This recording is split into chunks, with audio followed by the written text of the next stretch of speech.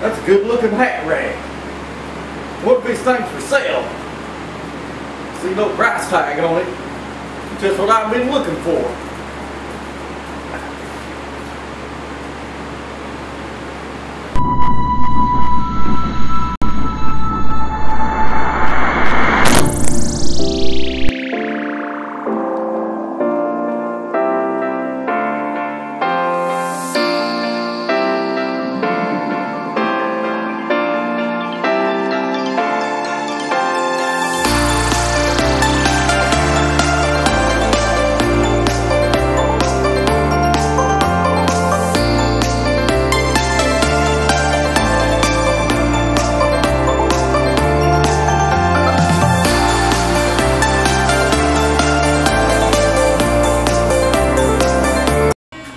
Okay, I've got the shape cut out.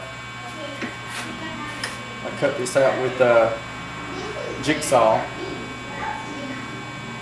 And now I want to go around the edges. I already took the rasp to it. Level everything up with the jigsaw to level. Now what's going to happen next is when this is cleaned up, the other three, we're going to do 4 of these, will not be cleaned up this way. It will not be cut to the line with the jigsaw, but be cut close to the line. And then a router with a flush trim bit will finish it up. And make them the exact same size, easier that way. Then I'll just clean up, I'll just do the flush trim bit will ride on this one here. So whatever imperfections are on this one, that bearing is going to fall. I'm not trying for any kind of perfection. People that do that, nonsense. Nothing in this world's perfect. Looks good, looks good. They have to keep overdoing something, that people saying something to death. Don't have to do that. People standing saying something with 80 grit, 40 grit, 60 grit, 80 grit, 120, 220, 320, 480, 600, 650, 800, 900,000, 10,000, 30,000, 16,000, all the way up to a million grit sandpaper. Smooth this out with a 40 grit piece of sandpaper. Lay the sander on its back, belt sander on its back, so it don't have all that pressure on it. Smooth this right up with a 40 grit belt. Take about a 120 on it, you're fine. If you want to go higher than that, 220. But anytime you're saying something, you wet it with any kind of finish, all that sanding you did is done for. You're going to lose about 65–70% of that sanding you've done, because that wet finish is going to bring those fibers back out. And then you're going to end up doing the light sanding again on it, smooth it right back up a second time. So you don't learn from people that don't know nothing. Those self-taught people. The same kind of people that says the same kind of people that say that a biscuit in the joint adds no strength. Now how the hell can putting a piece of wood in something, adding a piece of wood in something not add strength? Of course it's going to add strength. You can put a damn toothpick in between 2 pieces of wood, like a dowel, and that's going to add strength. Anything that you put into one piece of wood and into another piece of wood and jam it together inside is going to add strength. That may be 1 pound of strength, 2 pounds of strength, 3 pounds of strength. The more biscuits you use, the more dowels you use, the stronger it's going to get, because you're adding wood to it. So you've got these wannabe little boys that think they're men because they can grow a beard, trying to teach people all this nonsense about a biscuit not adding strength. But they got no damn sense. They're stupid. No, you go to people, you go to the old timers, the ones that really know woodworking, the ones that don't teach themselves, the ones that actually go to school and learn from each other and other people. Don't listen to these self-taught people. I never self-taught myself woodworking. I went to school and learned woodworking. and I didn't normally go to school to learn woodworking. It was all in my family tree on both sides. I went and asked old timers anytime I wanted to know something about woodworking. I wouldn't go ask a young person. I'd find the oldest woodworker I could find and talk to them. Because they got the experience, they know. I was talking to an 86-year-old woodworker, and I brought it up. What do you think about biscuit? People saying biscuits don't add strength to a piece of wood. So he busted out laughing. He said that's like holding one straw or one little stick of wood in your hand. You can break it. If you add 2, it gets stronger. You add 3, it gets stronger. Pretty soon you can't break it. Look at this. Put a biscuit in there. See? It adds strength. Put another biscuit in there. It's 2 of them. It's even stronger. Put another biscuit in there. You got 3 of them. It's even stronger than that. So every time you're adding that, you're trying to bend that. You got a piece of wood here and a piece of wood here, and you're trying to bend that, and that biscuit's in there. You can't bend that because it's adding strength. If you take those biscuits away and just use glue, you can pop it right loose. But you put those biscuits in there, that's strength. You add a whole big bunch of them biscuits all the way down your board, put your board together, and then you ain't breaking it.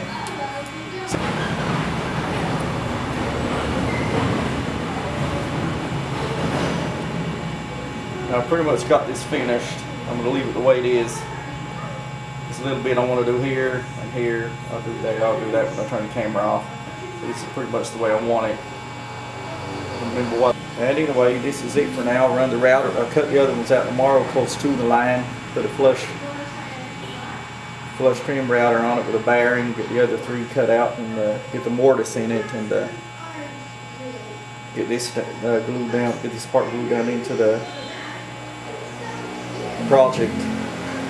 After that, and I'll work the holders for the hats on the hat rack, and then get that done, and then get them mortised. And then next step after that is smoothing it up some, not too much, and then painting it. I'm not going to sand it too much because I'm putting enamel paint on it, and then that'll be it. Cutting the mortises in this, these are going to be through mortises. They're going to go all the way through both sides.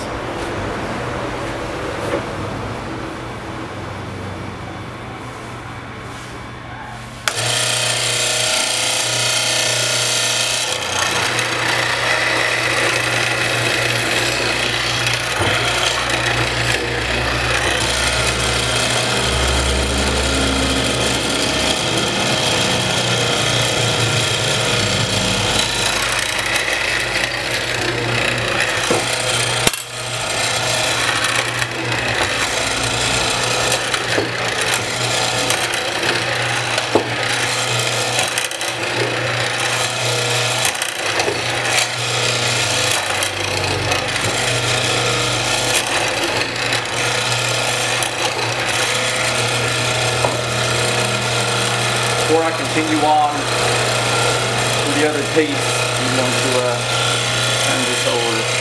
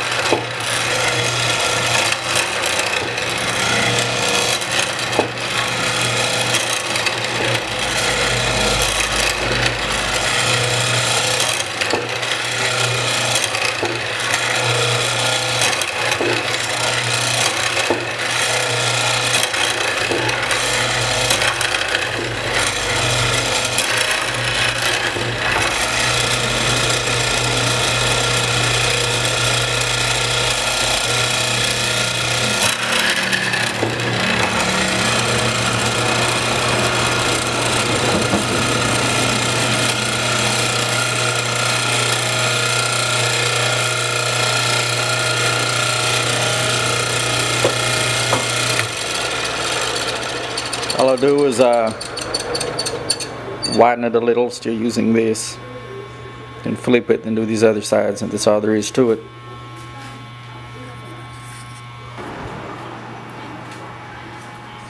You get to a point like this, extra space on a piece of wood, a wood rasp, very quickly take care of this. So you're working with wood and you don't have a wood rasp, get one. Because these things chew away wood really fast. You can even sculpt your wood with them. And you don't have to mess around with your wood forever, because this is a very fast tool to work with. And also, trying to level things perfect when you build it. This is about as dumb as it can get. It's always good to leave a little bit over that you can work with and try to go perfectly level and make perfect cuts in the beginning. Because in the long run, a little bit extra time, which you can see is not that much, and then a little bit of sanding afterwards, and you can hone this thing down really good. Same thing on the other side. This is the hat rack that I built. It's supposed to have longer things on it. They kind of went out, but I couldn't get them. Actually ordered them. They got sent back. So, but this is it. It's rubberized. It's got black. I put plastic dip on it. Black plastic dip. Sarah, don't do that when I'm doing a video. Actually, I put black plastic dip on it, so it's rubberized. Rounded it out here. Put it down here. Let me see. Got some up here at the top. Yeah. Got some nice my girdle's on. Got some nice legs down here on it that are hold us all the way in it. Streamline down here too. These are not that bad. Later on, I plan on getting bigger ones. This one is not really bad, okay? You know, later on, I'm going to get bigger ones of these with rubber on them. But then I'm going to put 4 more down here because I'm short one for a hat. And of course, I'll get more hats in the future. Oh, you have a lot of hats. So right now, I will take these off so I can try on my hats good and put them on. You want to try on Daddy's hats good? Okay, first hat. No. First hat is this Bosch That's what hat. I put them in. First hat is this Bosch hat that I've had forever. Right here. Got this for free, actually. And this one, I like this. And the next hat is this one here. Hey, I look like Jasmine 101 how I sail in the ship. And this one is my favorite. This is my favorite. It's really nice. You can take this off right here. And you can do this. You can use this one in winter, but there's no winter here. They just put this on and playing around with it. Okay. And this one here is another good hat. Right here. Okay, like that.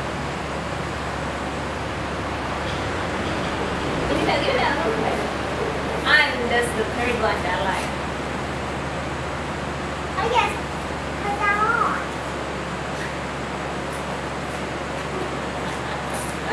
Go and hang this one up on this side. And then I've got this one my wife already tried it on, so I'll put it on too. And gorgeous. And collection of Mario hats. I don't know why you got Luigi, Mario, and Well, Luigi. the story behind these Mario hats are, this one is washed. This Mario hat's big and fluffy, and that Luigi hat's big and fluffy. So what I did was I ordered the Mario hat, and then after that, after I ordered the Mario hat, I ordered a Luigi hat. But they didn't send the Luigi hat, they sent another Mario hat. So I had to get on to them about it, and then order the Luigi hat, and they finally seen it. But when I seen this Mario hat that is not fluffy like these and fits more like a baseball cap. And I bought this one because this one is more, you can wear it outside pretty much. But this one here, you can also wear it outside because it's big and fluffy. It looks kind of funny. But this one's cinched up because it's bigger than the other ones. So you can tell the difference in those. Hey, huh? Let me see. And here's the other one. There's two of these.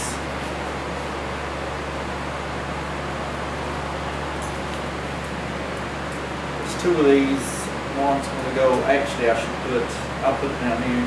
Good, that And then the Luigi hat, because I'm missing a hook, I'm going to have to get another hook and actually put one of these Mario hats up here. And then I'm going to get another hook and put it on just for the last one of the Luigi hats. Okay, let's see. I try on all the hats. Sige na, it's your turn.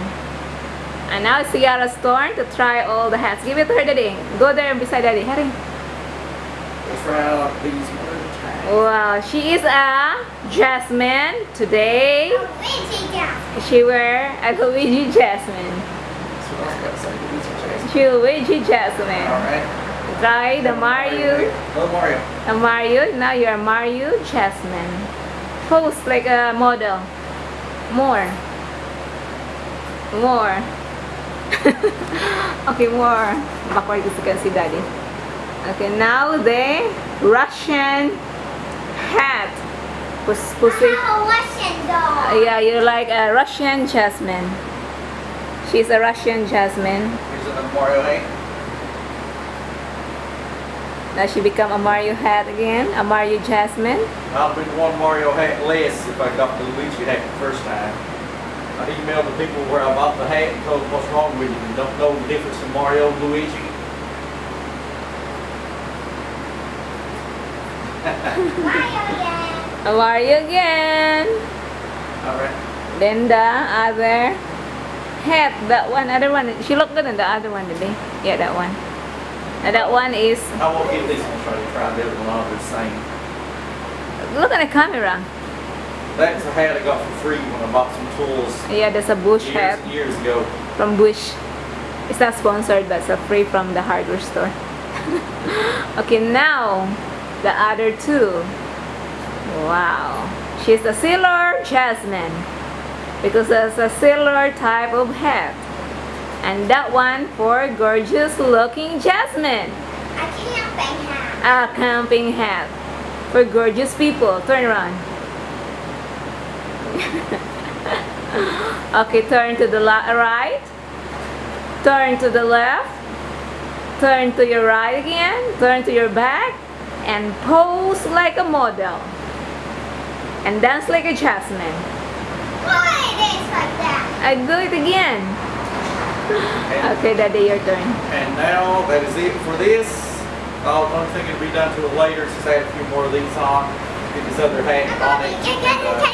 Make room for like 2 to 4. Make room for 4 more hats or 3. So I got this one here I got to put on it. And that's it. So I hope you enjoyed the video. If you do, like, subscribe, share, comment, all that stuff. Check the description below for the Patreon. For the Patreon and the Etsy store. That's it. Thanks for watching. Thanks for watching, guys. See you next time.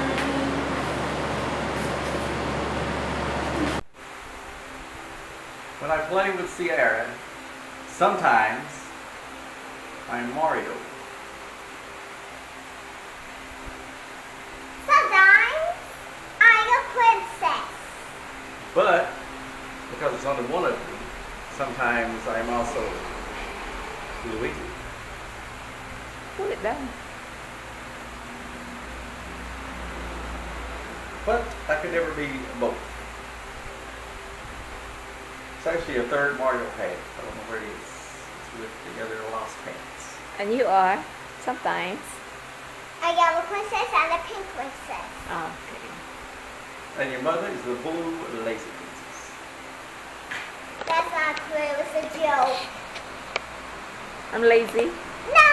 Okay. It's a lot of jokes. Okay.